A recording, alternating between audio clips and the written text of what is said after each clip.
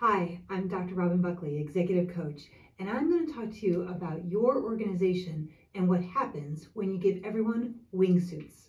You know, those squirrel-like suits people use to jump off high places? In this case, wingsuits are an analogy for psychological safety. Think back to a situation when you were in a room with a group of people and you had an idea or question to share, but were uncomfortable to do so. Maybe the discomfort manifested as a bit of nausea in your stomach or tightness in your chest or shoulders. Your body might have been filled with nervous energy. Do you remember why you were uncomfortable? The reason for your discomfort was likely due to feeling unsafe, unsupported, and isolated.